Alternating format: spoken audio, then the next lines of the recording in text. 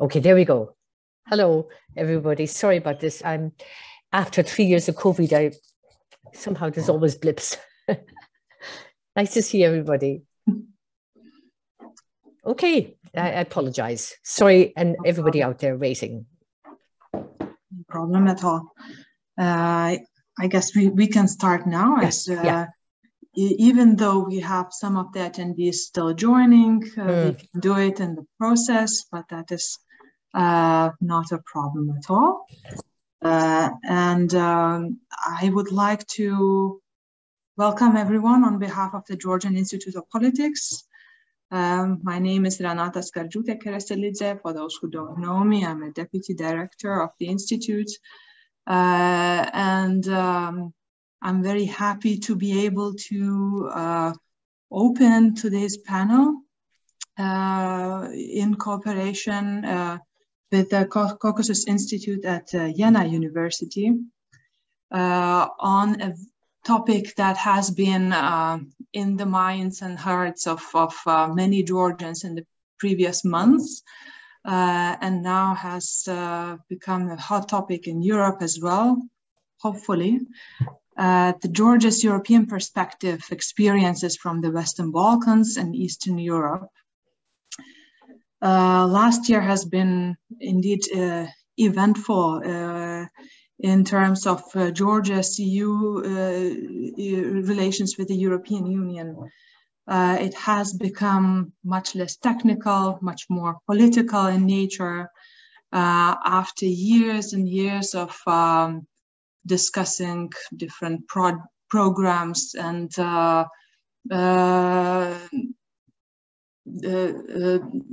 different, more technical aspects of it.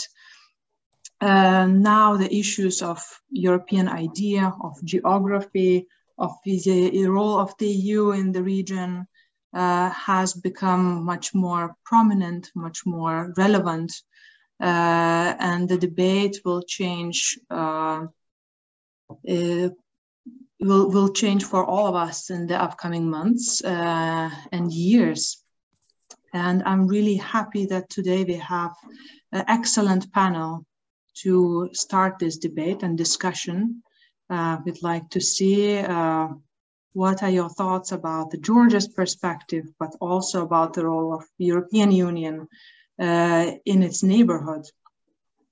And before we start, I'd like to also welcome and give word to our partner, Dr. Diana Forker, who is head of the Caucasus Institute at Jena University. Perhaps you'd like to say a few words. So hello and welcome everybody. I'm really happy that like this is the first time that our institute has this kind of official cooperation with the Georgian Institute of Politics. This is of course a huge honor also for us. So my name is Diana Forker and I'm professor for Caucasus Studies at Jena University in Germany, which is the only university in Germany actually that has this type of institute and this type of professorship. So we are also lucky that the university actually decided to keep on going with this Institute for Caucasus Studies. And I'm a linguist, so I'm not very much involved in politics, but Dr. Bedzina Lebanidze, who is an assistant at our institute, he's a political scientist. And together we wrote a successful application for a project that is concerned with the EU foreign policy in the South Caucasus, and it's dealing with the new concept of resilience that is used in this approach. And within the project, we are organizing now this roundtable discussion. It's not the first one, it's the third one actually, in hopefully to be established series that will continue afterwards. And yeah, I'm very happy that we found such a very interesting and nice panel that we put together, and that actually also so many participants are females, because it's not that, it's not always the case. So, but of course, yeah, this is nothing against to say our male participants. In any case, I'm looking forward to a very interesting discussion. And I would say, so welcome to everybody, and let's just start with the discussion. Thank you. And now we can give word to our moderator of today's discussion, Judy Dempsey. Yeah. Thank you. Yes, who is a non-resident senior fellow at Carnegie Europe and editor-in-chief of Strategic Europe, and will be leading today. Yeah. Thank you. Thank you very much, Renate and Bettina, for inviting me, and all the guests and new people to see. I think this is very important, this session, for three main reasons, and I'll just list them and then I'll throw out the questions. One is we're getting into the serious politics of transition. Transformation and transition of these societies are so complex. They swing back and forth. Reformers or authoritarian tendencies, and they clash. We must never underestimate the difficulties of transformation. The second thing is, I'm so pleased that Jene is taking on this, because the studies of the Caucasus and of Eastern Europe and Russia and Ukraine is declining in some countries, in Western Europe particularly. The Eastern European countries are really terrific on this. The Polish Center of Studies, Tallinn, Czech Republic, Slovakia is picking up its shoes, Romania concentrates in this area. Western Europeans are getting lazy, and the Germans particularly, and they really have to invest in this. And the third thing is, of course, Germany, which will be discussed. So that's enough for me. So here's our panel. We have Tanja. It's great to see you. Where are you? And I have to find you on my screen. I have to get a big screen there now. Gallery is much better. Tanja, it's very nice to see you. Tanja and I go back a couple of years because we did a wonderful EU LISCO program, limited statehood, where I met great colleagues from across Eastern Europe. So Tanja, what are we going to do about Georgia? Judy, that's it? Okay, great. So let's cut to the chase and get right on it. So let me first start by saying how pleased I am to be part of this roundtable. It's a great opportunity also to see you, Bettina. We've been interacting on Georgia and the Caucasus, more broadly speaking, for quite some time. And of course, it's great to see and get to know all the others on the panel. I hope it's not the last time that we have the opportunity to discuss Georgia. You've got 5 minutes. Yes, I know. I won't waste much more time for the okay. So just to say that I put a lot of effort in convincing German policymakers of the candidate status, not only for Ukraine, but also for Moldova and Georgia. And in fact, 3 weeks before Scholz, Macron, Draghi, and Johannes traveled to Kiev, I would have never thought that there was such a thing as a candidate status in the cards.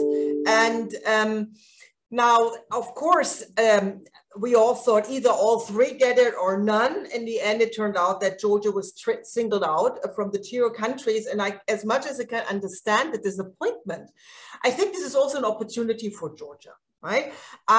Because our research shows that the EU's impact on democratization processes are the strongest when there is credible conditionality. And I think by, on the one hand, acknowledging Georgia's membership perspective, and let's not forget that's a huge step forward given the agony the EU and the member states had with this European perspective. So giving Georgia the membership perspective on the one hand, but not just the candidate status, right? And giving the other two countries, Ukraine and Moldova, that are part of the trio countries, the candidate status already. I think that puts a lot of pressure on the Georgian government and gives the EU tremendous leverage to empower Georgian society to put pressure on the Georgian government to finally enact the reforms they've been promising. There's been a lot of talk, but little walk. And from all we know about Eastern enlargement, this is sort of a moment in which, as I said, the EU has the greatest potential to empower pro-democratic, pro-EU forces. And let's not forget, 80% of Georgian population are in favor of EU membership. So I can understand that the Georgian people are very upset about the missed opportunity of not being part of not joining the other two countries, of getting a candidate status. But still, there is a clear promise of the candidate status if Georgia fulfilled clearly defined criteria. So it's not a surprise. And let me just flag one thing. The reason why Georgia didn't get it and the others two did were not related to economic issues. Georgia is doing actually quite okay with regard to economic issues. It's also not the so-called acquis criteria, right? It is the political criteria. It is because Georgia has been backsliding on issues of democracy and the rule of law over the past, months, years, depends. But it's clear that Georgia, which used to be a leader in terms of, democratic reforms, has turned into a laggard. Of course, it's hard to compare Ukraine with Georgia, but it's clearly, I think, what explains the decision of the member states to keep Georgia out is the regression that people have been seeing, or at least perceiving, in Georgia. The media, when Georgia ever was discussed in the media, it was no longer as the front runner of reforms in the Eastern Partnership. It's now, it's a laggard. It's sliding back, and that evokes memories of Hungary, which used to be a front runner too, and turned into a leader in terms of backsliding. So I think the EU, the member states, do not want to repeat this and want to make sure that Georgia complies with the political criteria.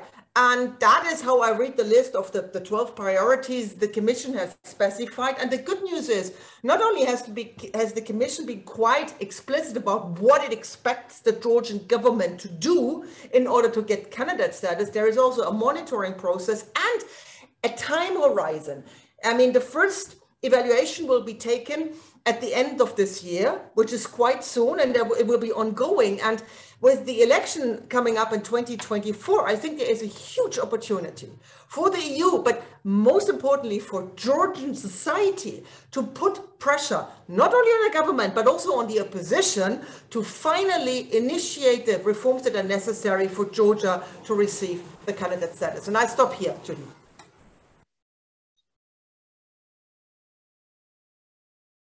Sorry, super, Tanja, thank you for sticking to the time. Frankly, cancel. Just listening to you, I'm just looking at Toby here, and Natalia as a former Georgian envoy to the EU. I mean, we have seen the EU's record on the Western Balkans. Frankly, we've seen it in Bosnia, we've seen it in Kosovo, we have seen it in Serbia, we have seen it in North Macedonia. Without the Americans, I think North Macedonia would still be in a limbo. I think I would like to go straight to Toby on this, frankly.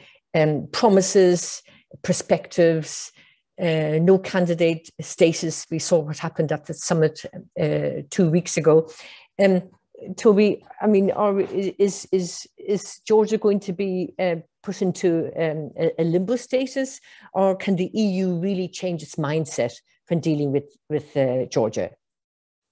Yeah, Judy, that's an excellent question, and thanks for having me.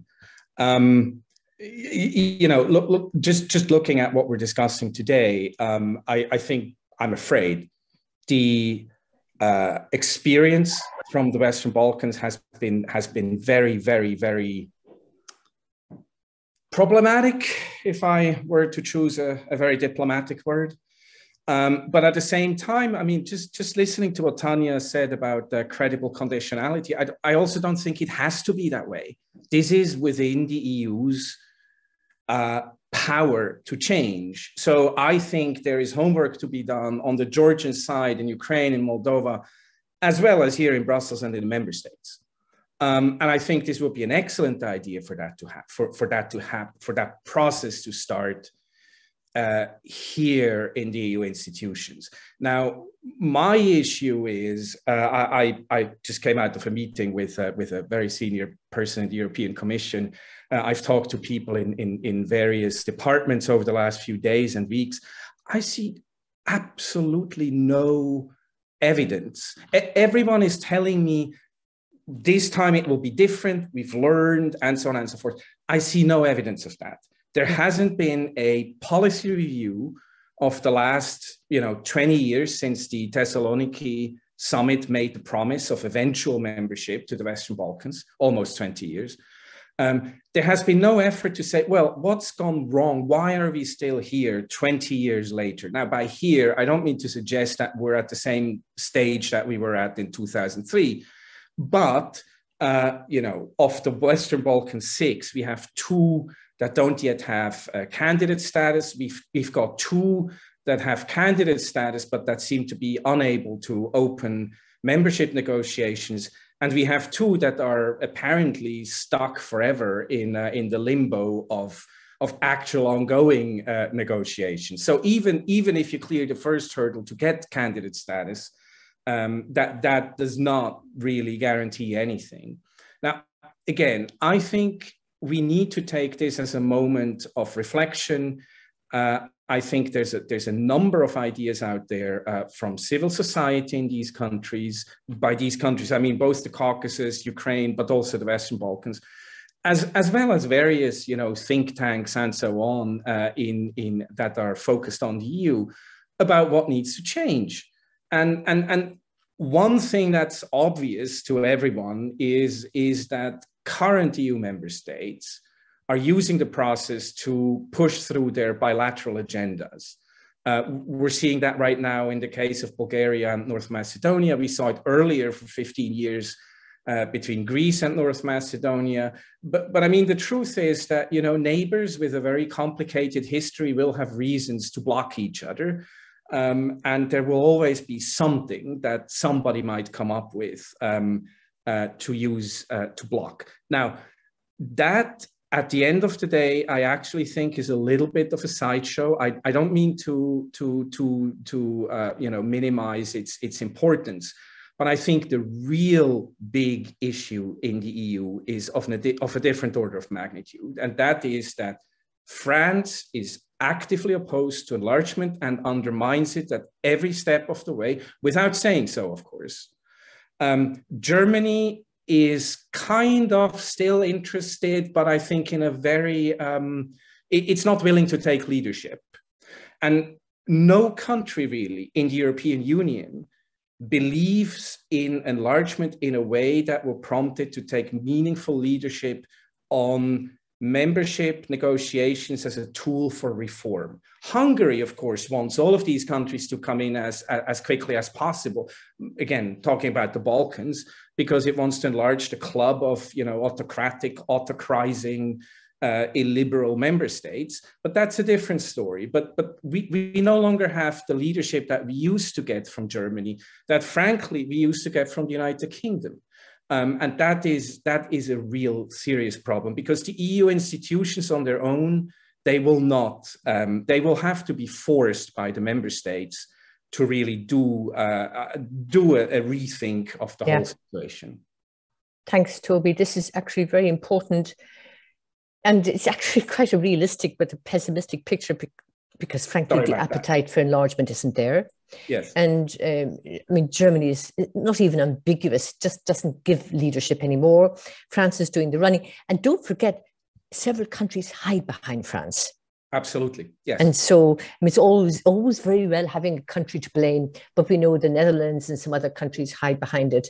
I would just throw out an idea here for the future, that it would be very nice if the Central Europeans played a much more prominent foreign policy role, but they're not doing this. I want to go to Natalia Sabanadze. Natalia, we haven't met yet, but now we do. It's very important that you're here. I want you to pick up on some of Toby's points, and we have to be really candid on this. I mean, is the EU serious about enlargement? I don't think they're serious about enlargement for Ukraine. or Moldova or Georgia?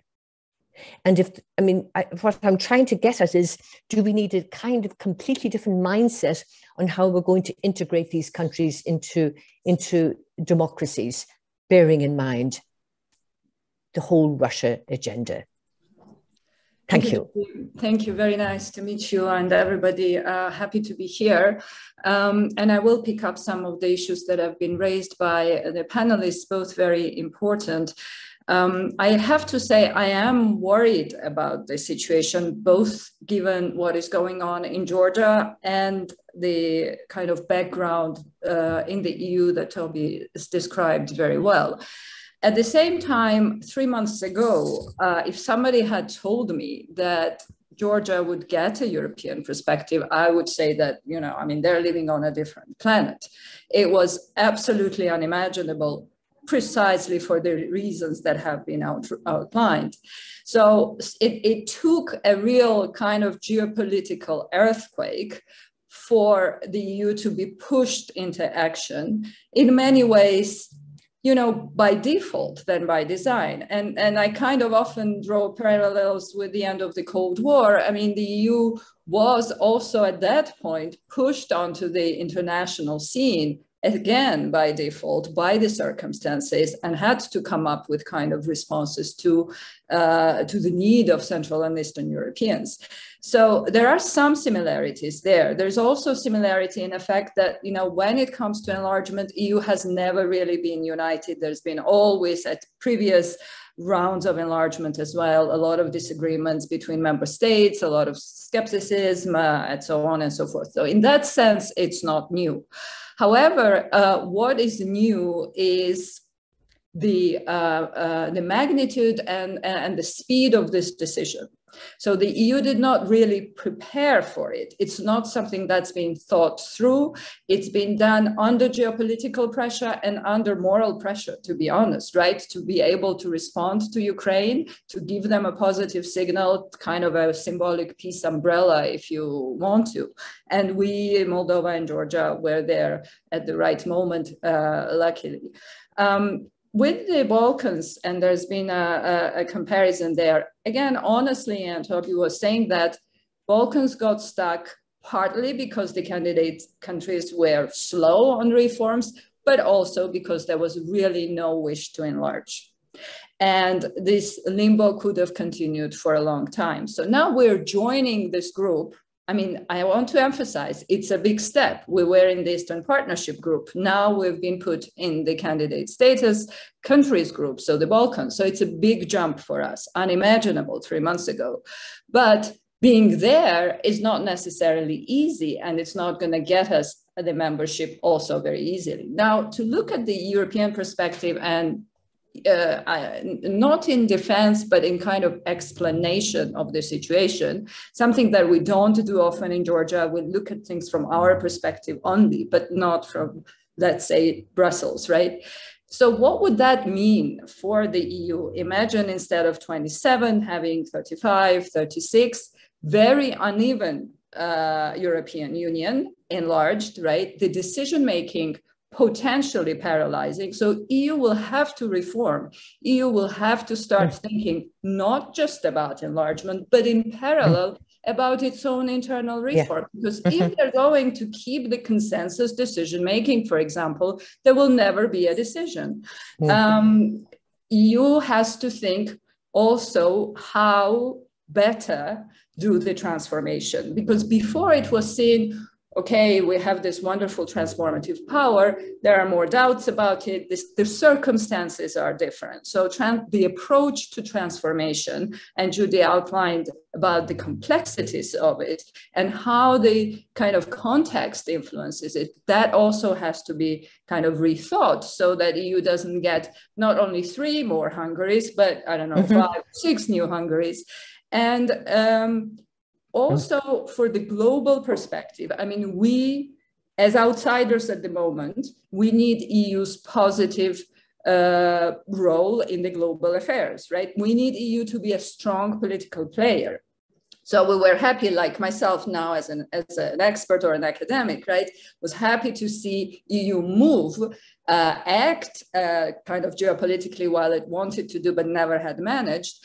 But, you know, this has to be done not at the detriment of EU's power. If it's enlarged and its power is diluted, and there is a big risk of that, that would not be good for anyone, neither for Georgia, nor for candidates, and neither for the world. So all of these things need to be rethought together, and then maybe we can reach to some conclusions. But perhaps, Toby, I'm no longer in Brussels, so I don't know whether this thinking is happening. And if there is time, maybe we can go back to Macron's idea of this political community later. But, you know, that's kind of something that has been put forward, I suppose, as a solution to this.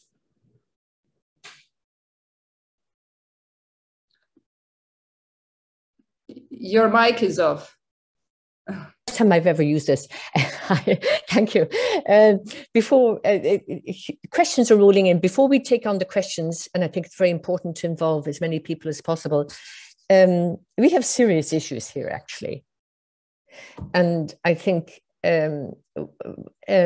Natalie, you bring this up, and this is one of Tanya's big interests as well, and Toby's as well. It's something really fundamental. It's the direction of Europe, of the European Union. And, you know, can there be any kind of direction in terms of future enlargement if the European Union doesn't do a serious change of the treaties? I mean, you cannot do this enlargement if you don't look at the treaties, if you don't look at how the voting is done, if you don't look at the public opinion. And I can understand why von der Leyen, and hats off to her, actually. She's been really interesting in dealing with Moldova and Ukraine, but she did this for geostrategic reasons because of Russia, but she won't wear the same hat for the Western Balkans.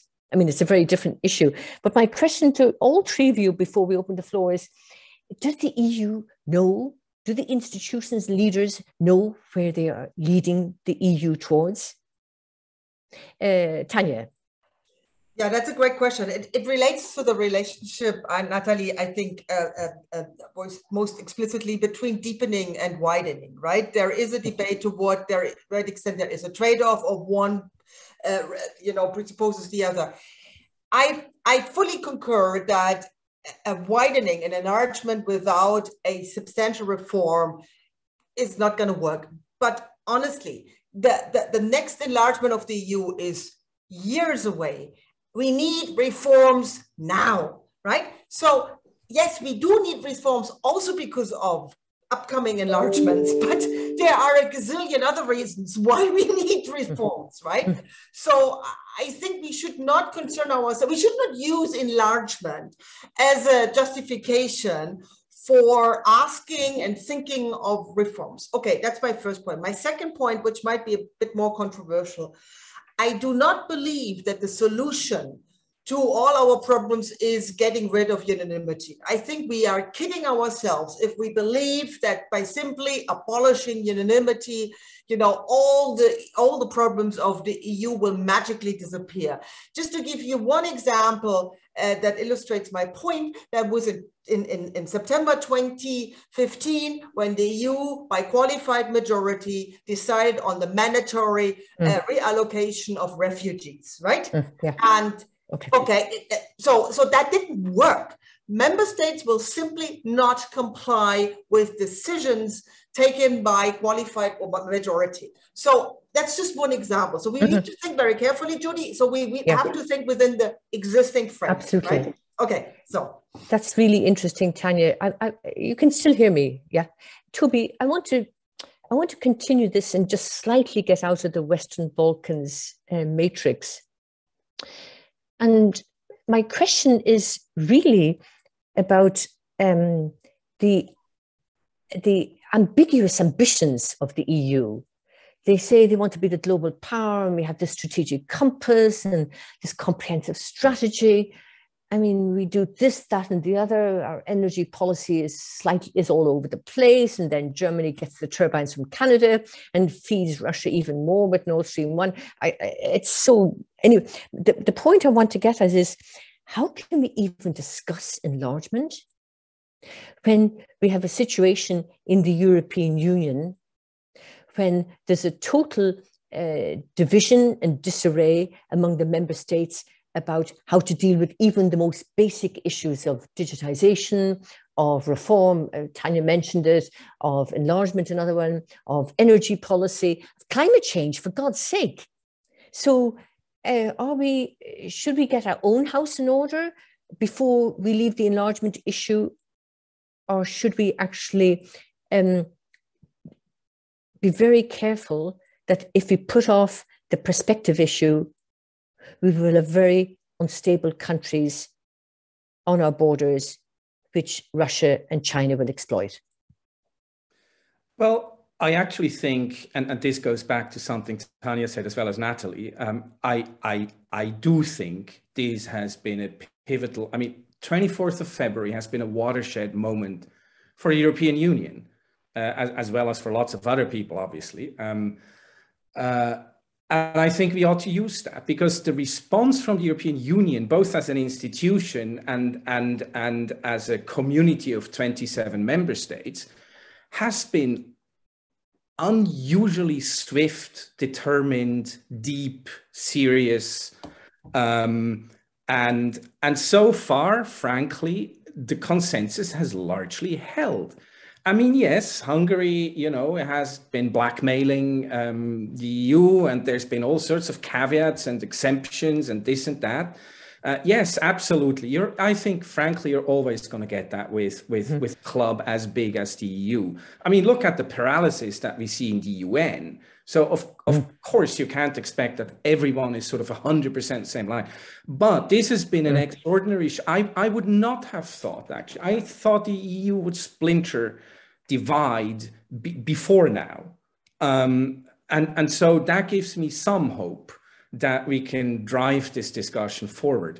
Now, it makes me nervous when we start talking as the EU about geopolitics, because that is a recipe to look at these countries, especially, sort of marginal, peripheral countries, geographically speaking, politically speaking in terms of the mental geography in Western Europeans' heads. The real sort of federalists in Western Europe, they wouldn't be able to find Georgia on a map. As a rule. They care about core Europe. They care. Can't find Slovenia on the map. Oh, fair enough. True. And so talking about putting our relationship with the neighborhood entirely under the umbrella of geopolitics is, of course, a recipe for embracing the Alexander Vucic's of this world, who promise stability and deliver on their promises in the name of keeping Russia at bay. And that would be a fundamental mistake, because it would undersell the EU's, underutilize the EU's transformative power that it does have. We should not be cynical about that. That power exists. It's just not being activated properly. Thanks, Toby, for this a very important last point, particularly, and that brings me absolutely to Natalie. Given what's happening to your country now, and it's, as you know, Tom Duval writes quite a lot about Georgia for our Strategic Europe blog, but is the EU the transformative power that it thinks it is and that we want it to be?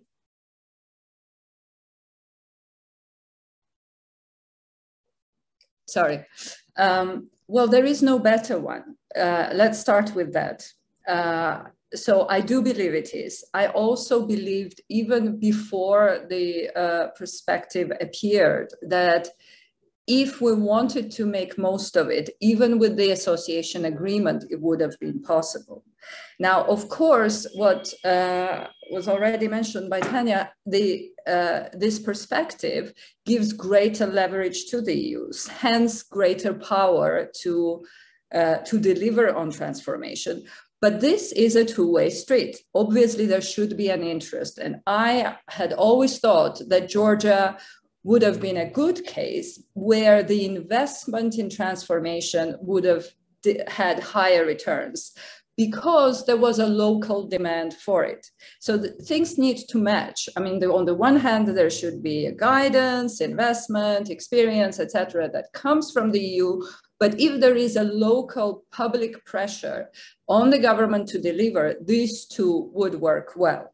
And this is something that needs to be leveraged skillfully by the EU. Now, what is happening today is worrisome, because I feel that the Georgian government, the way it positions itself, is trying to get out of it, is trying to kind of sway away from this leverage and reduce its impact. It's paradoxical in many ways, because this particular political party has been in power for a long time. It has gone through transformations. In its current kind of composition, let's put it this way, I feel that this is their main priority. The main priority, what is happening to Georgia, is in a way urbanization.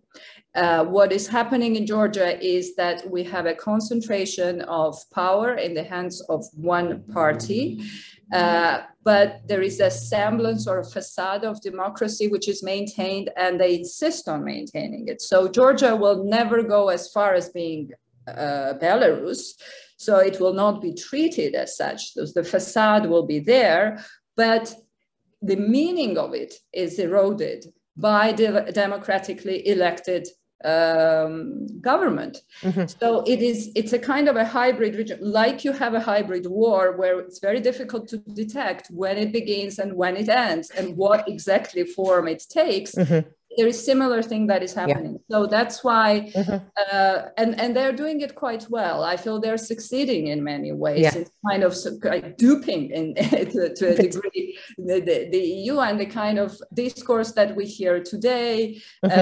explaining what is happening by, you know what is going on. So I think that's something that it needs to keep in mind. Yeah, but all the more reason, as all of you say, for the EU to use its leverage. The EU is actually quite bad at doing its leverage, but it's also come from within. Just one point before we open it up.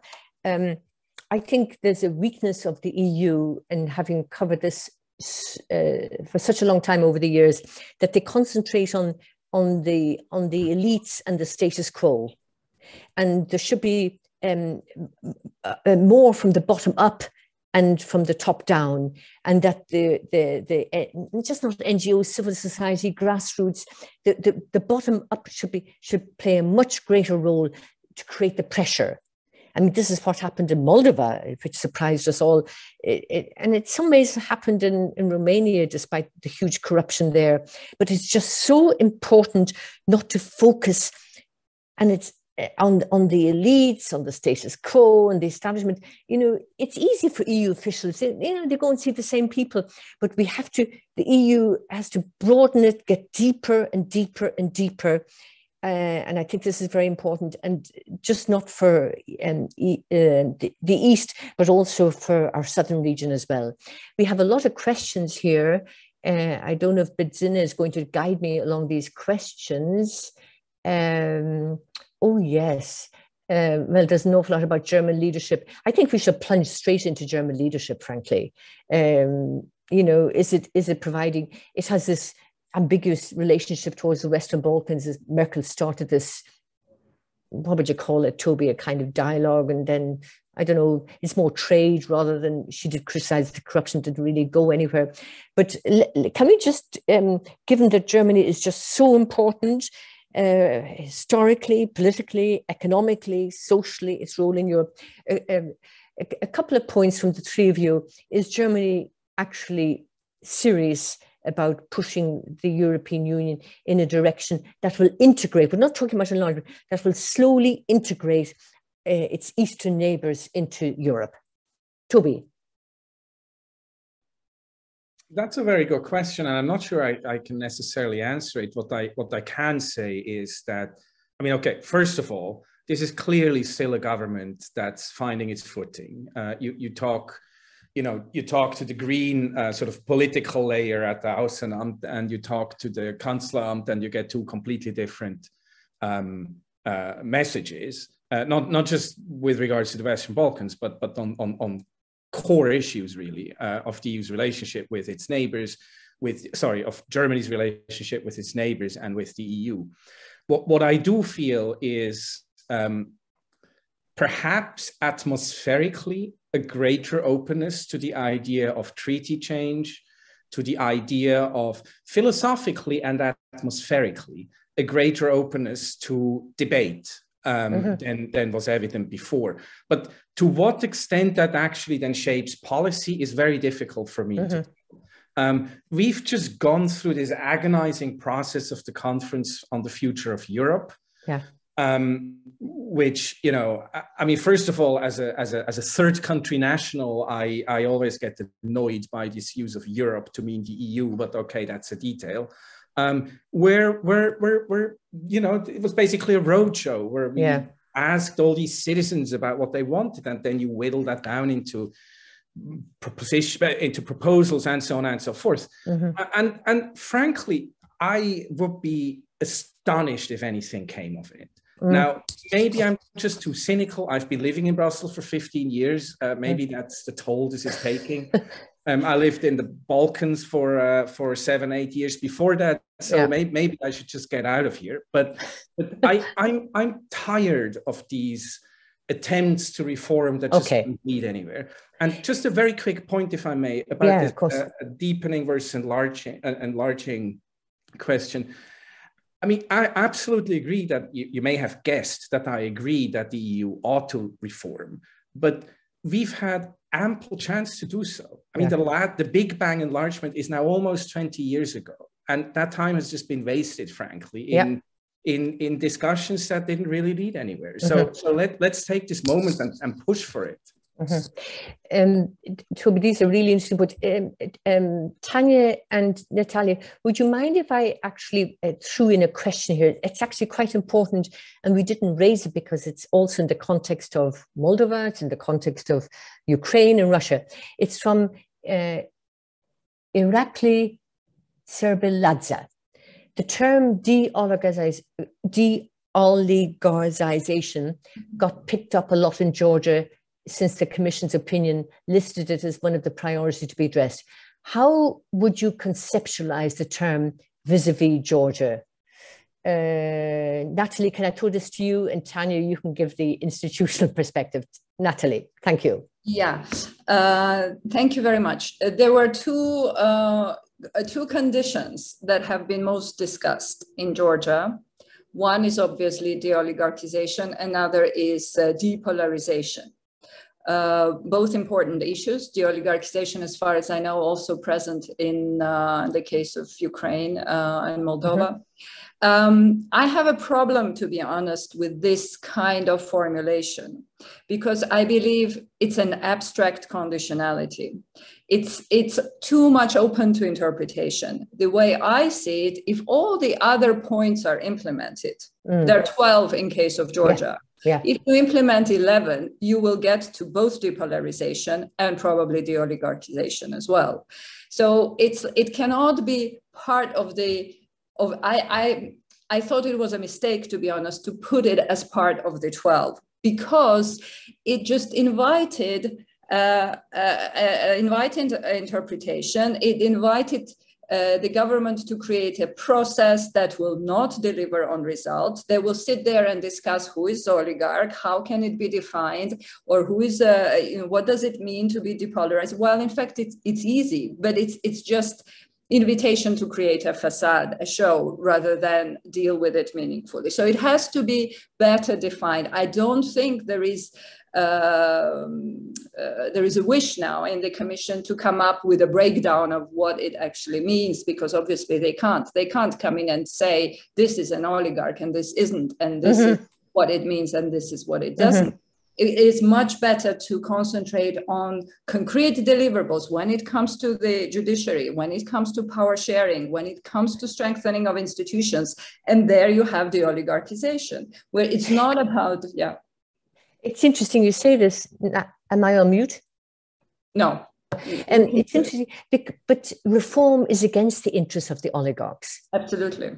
So, I mean, we have to keep this in mind. And Yeah. And that's why I think that these people, the current government will not implement the rest, because it is against the regime, the kind of hybrid regime, illiberal hybrid regime that has been created in Georgia. Yeah. That means destroying it by their own hands. Well, it's very interesting. I think they won't do it. There's a hybrid regime now in Hungary, frankly, when you think of the oligarchs around Orban. We're experiencing the same model. Tanja, we have a question here which sort of touches, it depends on how you link the questions, the mental map.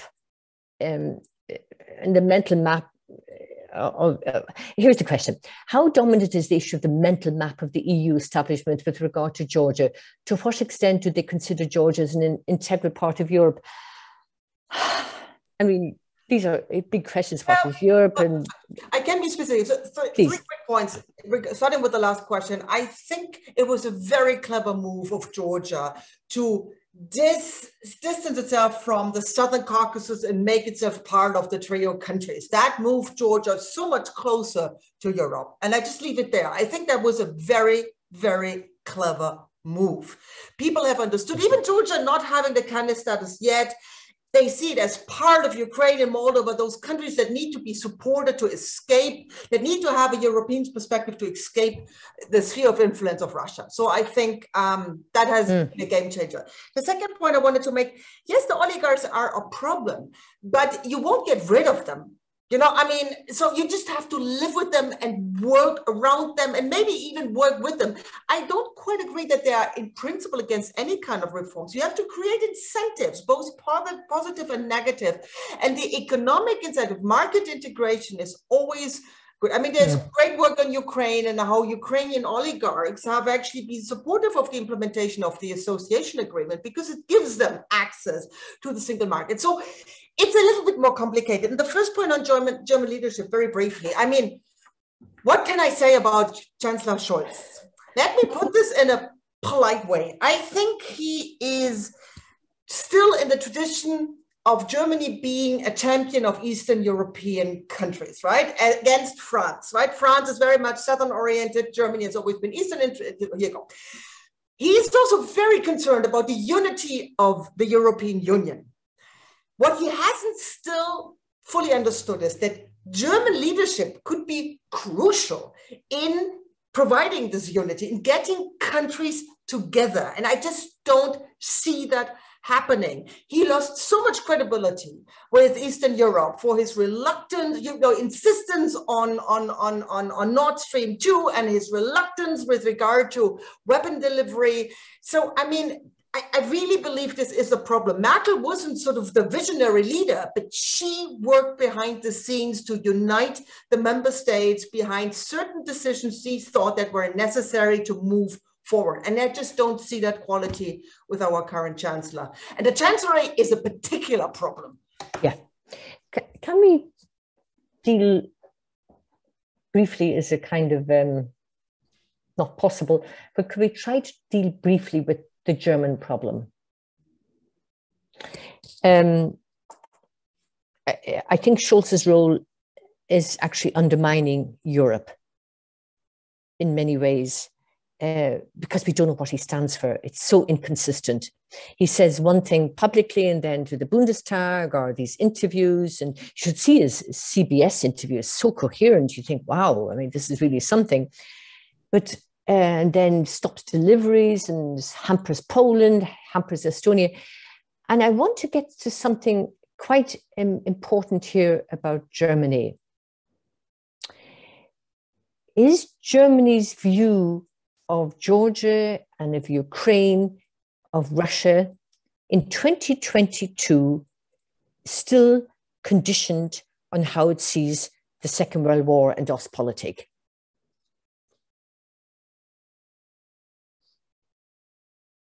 None of you rush to answer. Well, I can start if you want. Yeah. I didn't mention Germany. I'm not an expert, but I can see from the experience that I've had in Brussels that Germany has a Russia problem, and Germany deals with neighbors such as us still through Russia prism. Absolutely. And it's a big handicap. They cannot come up with an independent policy towards us. And Russia is one animal and us are different, and we're going in different directions, and these require different responses. Up until now, that has been consistently the case. I've seen German officials at various levels say this, it's aligned. With Ukraine, with the kind of change in the German policy, the proclaimed changes, there was hope that Germany will assume a different role towards Eastern Europe and also towards within the EU, but they're not delivering, because I think that fundamental Russia problem is still there, and it has not been rethought at the policy level.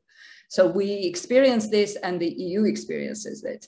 And I also think that Germany needs to take a leading role with it to reform the EU as well. Mm-hmm.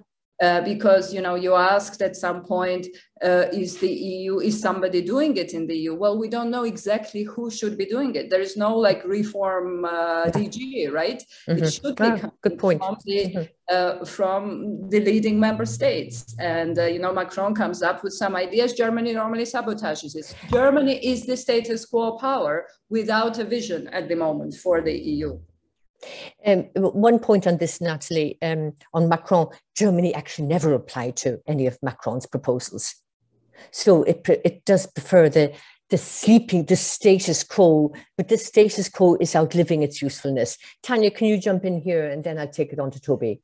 I actually will remind you that Merkel was already criticized for not responding to Macron's famous Sorbonne speech.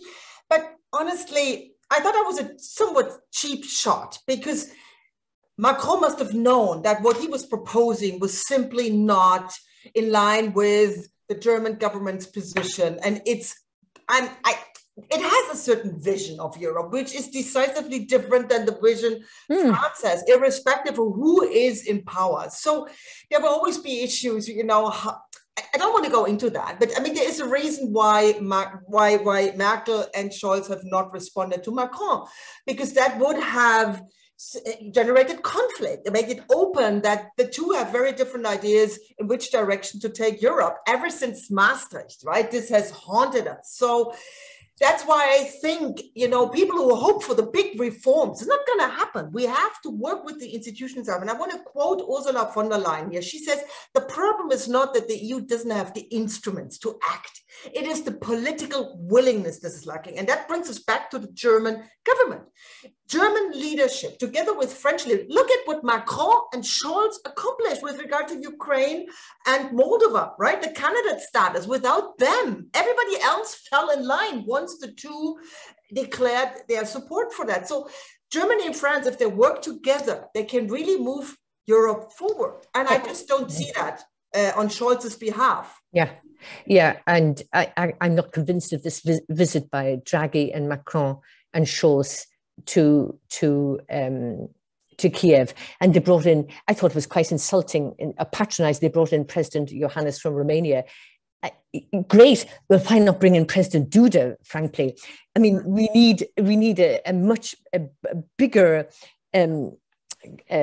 unity in terms of this. And I just felt the whole thing was they went okay. Toby, I want to go to you on this question as well. I mean, we're hovering around the question all the time about Germany, and it's not going to happen under Scholz. It's a pity Robert Habeck isn't Chancellor, frankly. I mean, this minister has so much energy, and we really don't need Nord Stream 2 if you read the papers today, because the storage are 8% full, and it'll be 90% by November. And somehow the Canadians have given into Scholz to get the turbine for Nord Stream 1. I mean, what is going on here? Feeding this war machine. So giving your perspective, I know I've been here a long time in Germany, you've been a long time in Brussels and other places, but do you think Germany will grasp this, what Natalie says, grasp the realization that they cannot it can no longer look at Eastern Europe through the prism of Russia? Well, I hope so. I mean, what we're seeing now is materially happening what people have been saying for many, many, many years ought to happen, which is, you know, Germany weaning itself off cheap Russian gas and oil.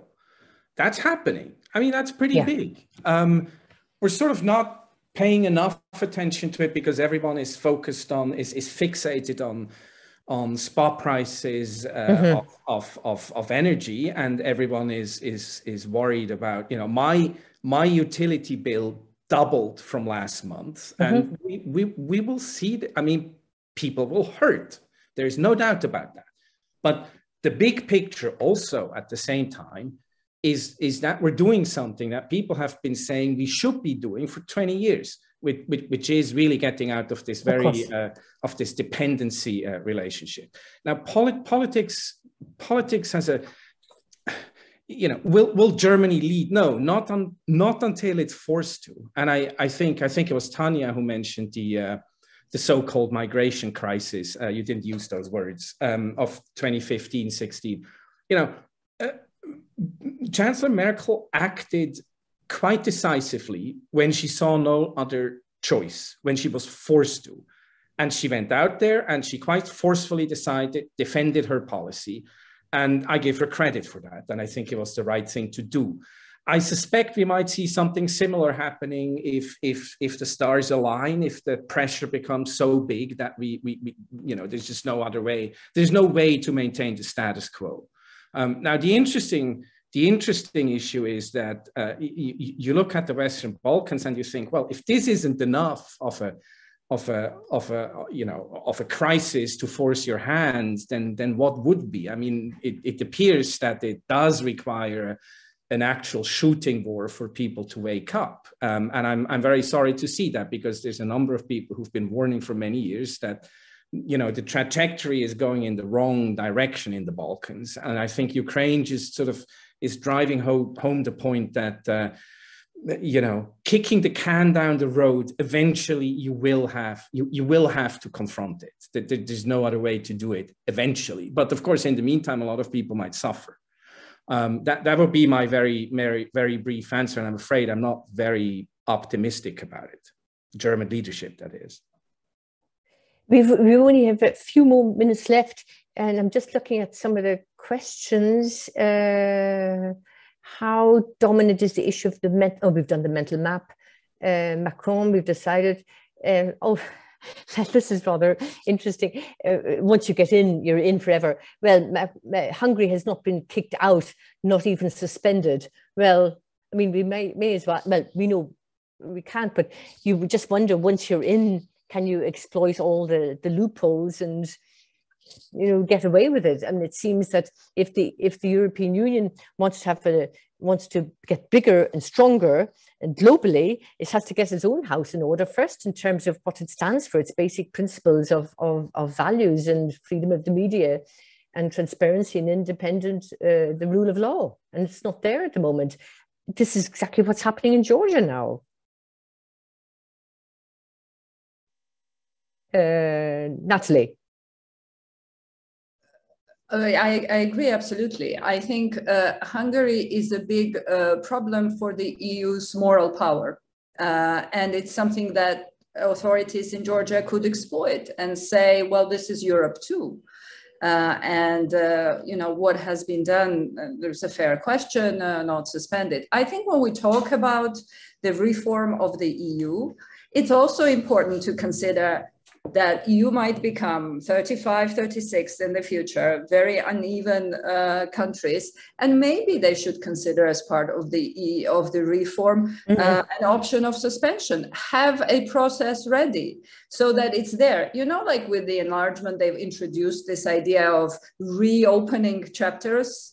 You close it once, but if you go back, just because you ticked the box yesterday doesn't mean that it cannot be unticked today. So that sort of approach might be useful to have it.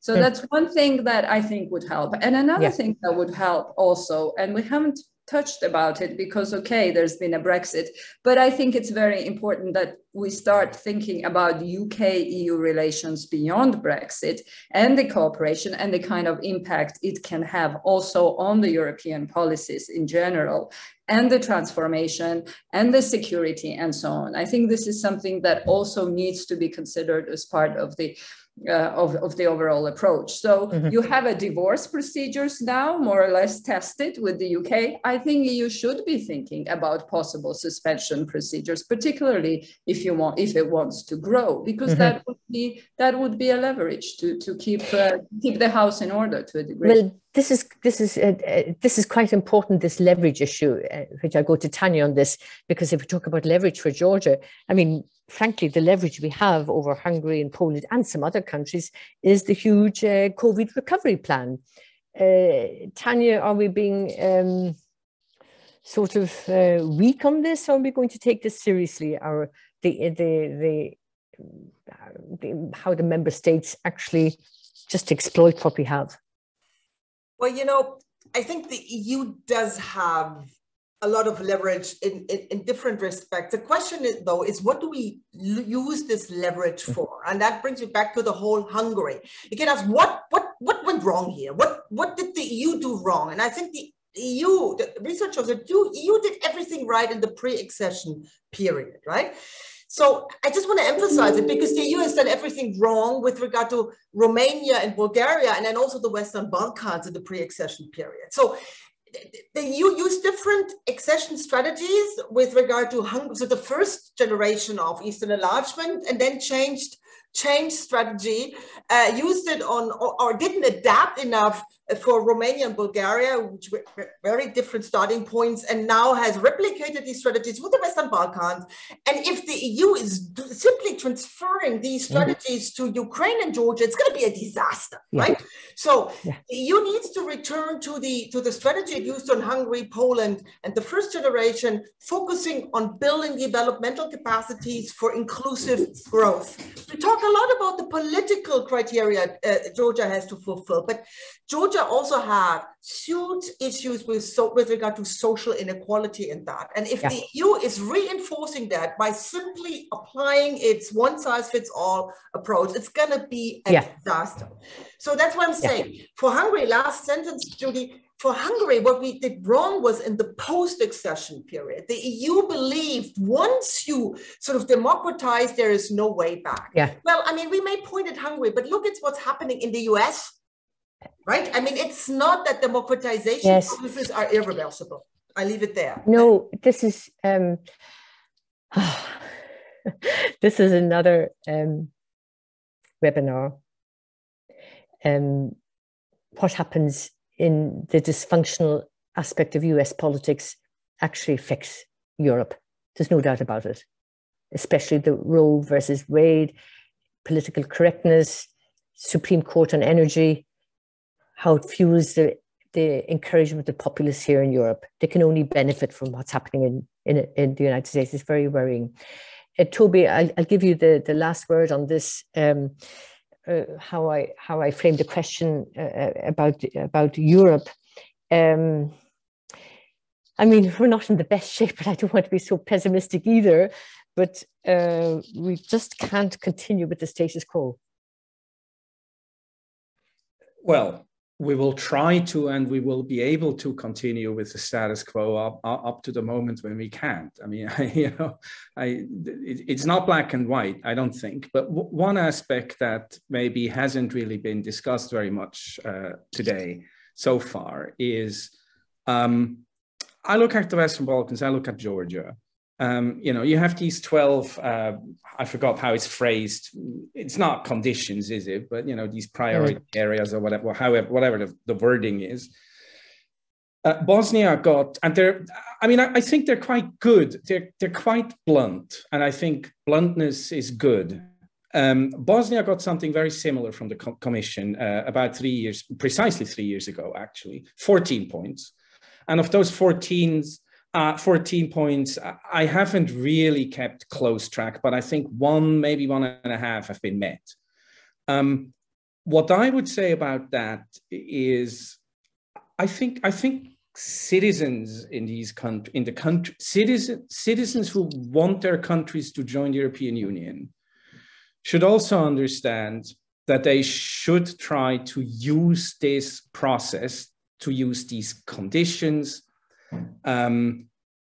to their advantage, to the advantage of their country. So be less focused on, oh, are we going to be a candidate status? Are we going to get candidate status? Are we going to open chapters and so on? And more focused on what this would do to your country. Yeah. And I still think, on balance, that joining the European Union is probably, for most countries that I can think of, a good thing, you know, unless you're Norway or Switzerland or whatever, maybe in those cases it isn't. But also, frankly, even in those cases, just as a footnote, you see a great deal of alignment on regulation, but also on values. Yeah. So let's try to turn this into something that works for Georgia.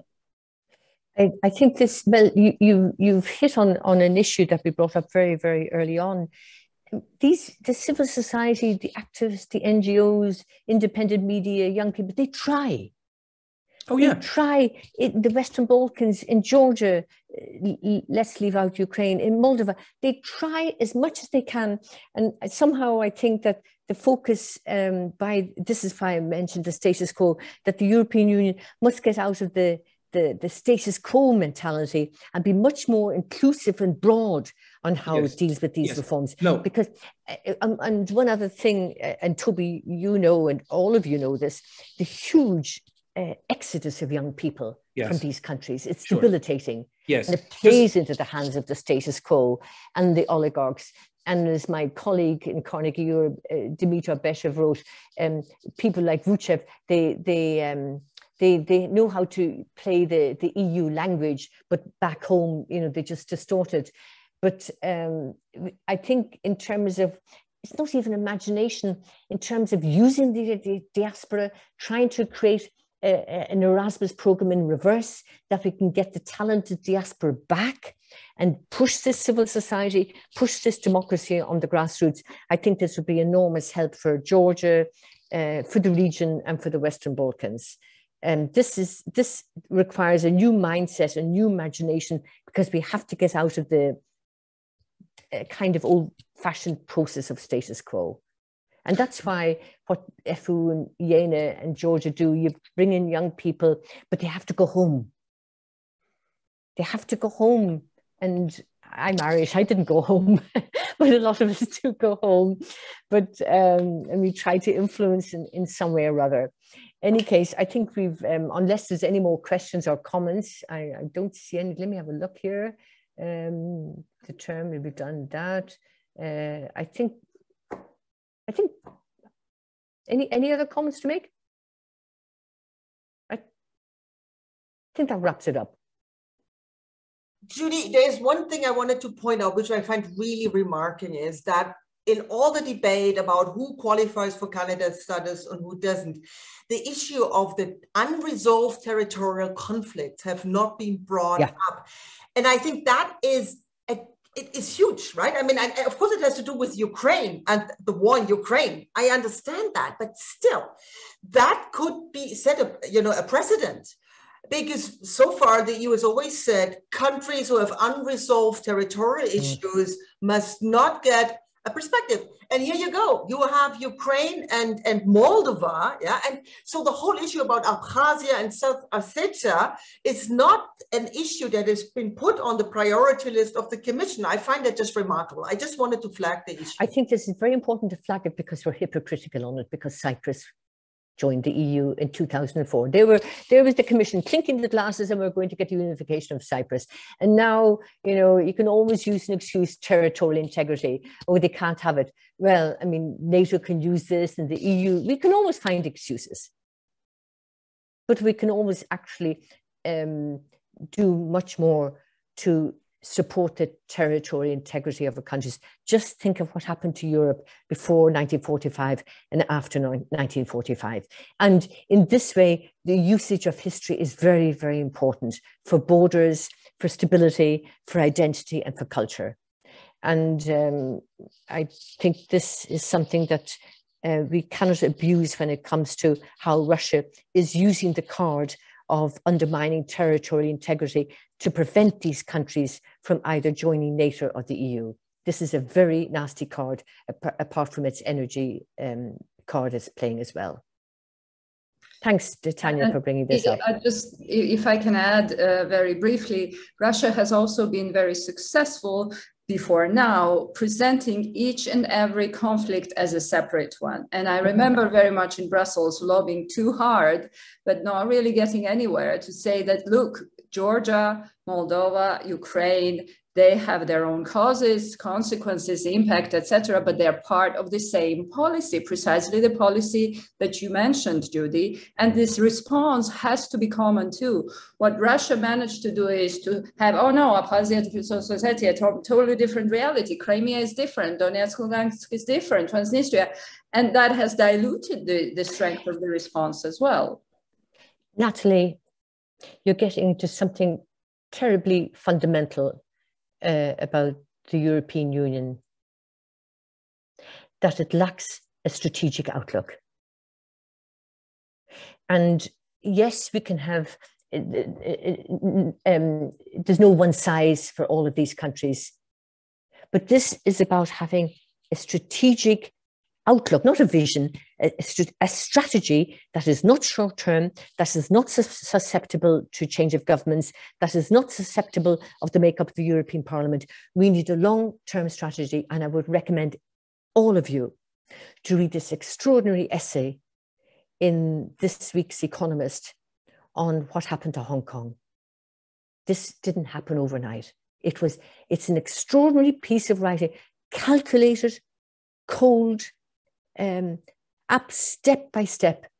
Russia's strategy is a bit more chaotic, but nevertheless there's a strategy. And I don't want to mention this person. I was sitting in the Enlargement Commissioner's office in 2011. And that's when Russia started imposing a chocolate ban on Ukraine, embargo, and intimidating Crimea. And I said to the commissioner, I said, do you know what's happening in Ukraine at the moment? And this is only the beginning. Oh, I don't know. I said, what? Please, this is only the beginning. And the strategy was in place probably at the Munich Security Conference back in 2008. We don't think strategically. And Germany doesn't want to think strategically because of its economic interests. And you cannot keep blaming history for not thinking strategically. Anyway, I shall leave it at that. I think it's time to thank our great panelists, Natalie, Sabanadze, Tanja Börzel. Great to see you again, Tanja, and Toby Vogel. You have great colleagues that contribute to Strategic Europe, and our great organizers, Bitnidze, Lebanidze, and Renate Skardutya. I think there's a bit of a Lithuanian Baltic name up there. Karaditsle, oh God, I mean, a Lithuanian, Baltic and Georgian thing, and our other organizers, all the people who sent all these lovely chat messages and keep us going. It was really very important to discuss this, and I wish you all a restful summer. And good luck to Ukraine as well, and to Georgia, of course. Thank you very much. Thanks so much. Thank you. Bye-bye. Thank you. Bye.